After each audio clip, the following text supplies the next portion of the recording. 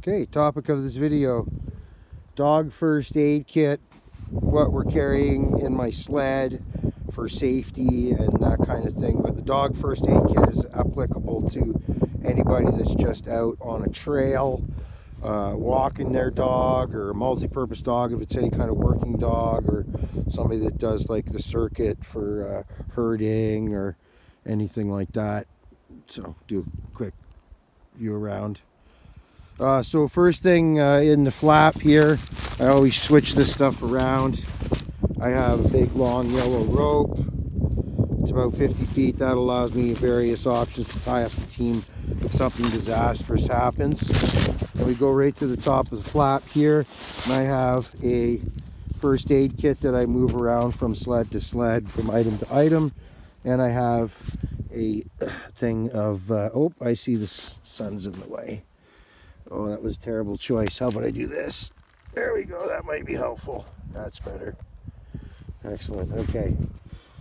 Yes, please comment and let me know what's going on. So yeah, anybody that, any kind of pets, doesn't matter. Cattle, dairy, horses, blue coat, carry that with you all the time. Spray it real quick on any kind of cuts or wounds. And for this camera as well, blue coat, Dr. Naylor is available online. Carry that with me. First thing to grab. Moving to the pack, this is important. And so how am I going to do this here? Oh, looks like I'm going to sit my ass down. Okay. Oh, in the snow. So in the kit, first thing that's available in the flap you'll see is a dog tourniquet and a muzzle. First thing, dog tourniquet and a muzzle. I'm going to try this one-handed.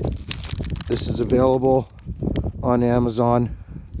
It's a multi-purpose tourniquet. You can use it on a human, but most importantly on a dog. And in a really bad situation, cutting off the blood flow with both human and with dog, it may be very, very critical. We also have in here a muzzle that will fit most dogs. An injured dog will give you a hard time. So it's important to muzzle him. Let's open it up.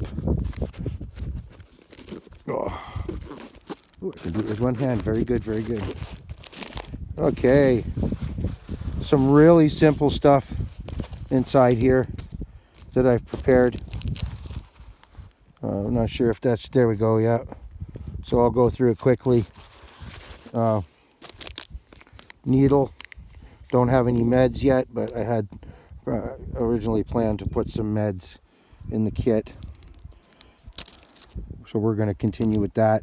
A miniature roll of duct tape. I just wrapped it around, you know, just enough that I need that if I gotta really put a band-aid that's bleeding, I know I got something that's going to hold it tight. This is just an extra tourniquet if necessary. Could be used as an alternate muzzle as well. It's hard to see here, but this is glue. We can glue up myself or the dog actually. A lot of this stuff is multi-purpose, you know, so women's hygiene products, tampons. There's a lot of spots that are on a human and a dog that are not easy to get to with just a flat bandage. These you don't need to have gloves on. They have the applicator and everything. I have a couple of these rolls. These allow me to put on a large gauze bandage and wrap it around a dog's leg or around the body even if necessary. There's another one in there. These are just Ziploc bags, big massive Ziploc bags. If there's any kind of open wound, a large wound on a dog or a human, these can be opened up and spread out. The duct tape can be used, or even this can be used to help close that up. Another little bit of duct tape, and these are some pads.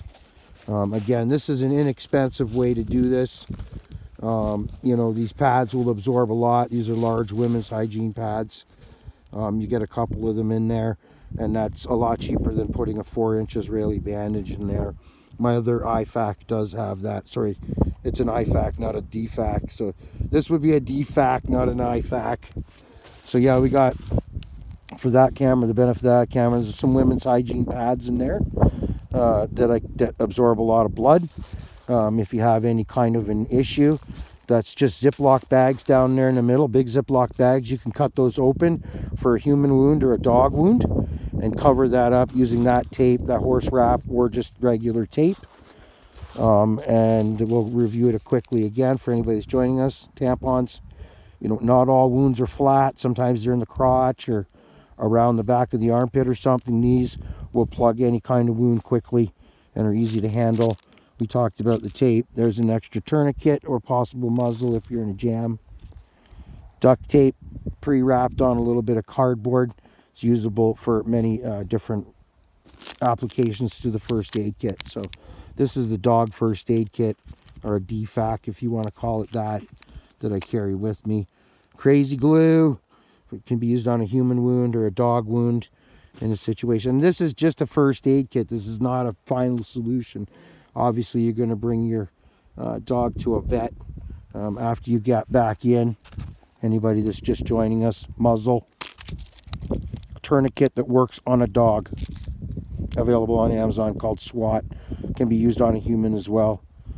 I prefer the Gen 7 tourniquet for myself, which I don't know why I don't have in my sled, but it's probably in the four-wheeler. Oh no, actually I take that back. If I look at my backpack in there, I do have a Gen 7 tourniquet. So, and that's something that I actually should be carrying on me if I'm not carrying a first aid kit with me. So, anybody have any questions? I can actually see my screen down there. So we did the dog first aid kit. I also have a set of hemos there. Just I had an extra set, so I threw it in there. Not really usable unless you're doing up some stitching or something like that. But again, this is just a first aid kit. Quickly cover up a blood or wound, wrap it up, and get yourself back as quickly as possible. And a can of Blue Coat, I started that off in the video, and I showed it at the beginning of the video. That's quick spray and wrap up and get yourself back. Been there a couple times on myself, and I've actually had an incident with the dogs fighting where I've had to wrap them up. So that covers the dog first aid kit, or / individual first aid kit for dogs.